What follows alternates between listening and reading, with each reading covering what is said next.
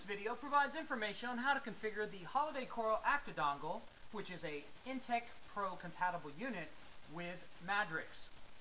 There is some additional configuration that is required to make this work.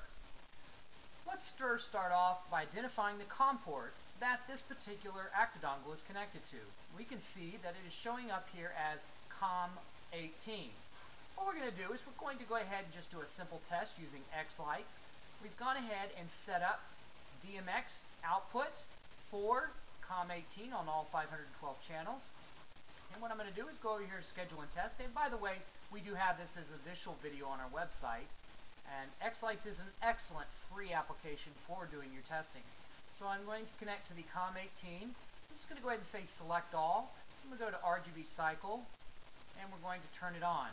And you can see right now that we're going through red, green, blue. We can slow it down, we can speed it up. So we are good to go. We know we have good connectivity, that the unit is properly set up.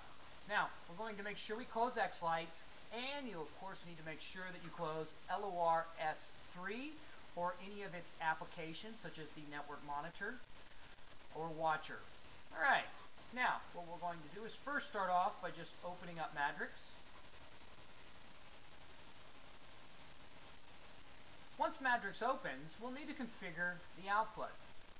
So what we'll do here, bring this down, we'll go to Preferences, Device Manager. You can see that this device has already been picked up when we go to rescan for devices. Now, if you take the ActiDongle directly out of the box and scan, you'll notice that it does not appear here. Now, to correct that, what we're going to do is we're going to open up a program called Improg.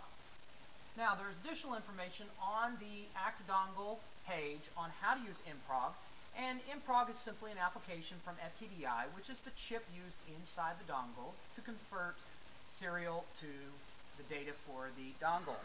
So we're going to go ahead and run that application. That application appears. We simply go to Tools, Read and Parse. Now, in this particular case, you can see that it says FT245R. Now, yours will not show manufacturer Intech, it'll show FTDI, and it will show something else here. What you want to do is change the manufacturer to Intech with 2 T's, all capitals. That is ENTTEC.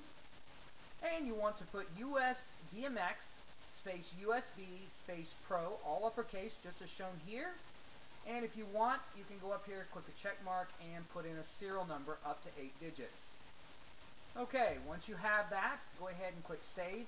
It doesn't matter, you can go ahead and just save it as anything. You have to save it before it will allow you to flash the dongle. So we're going to go ahead and say Programming All Existing Devices.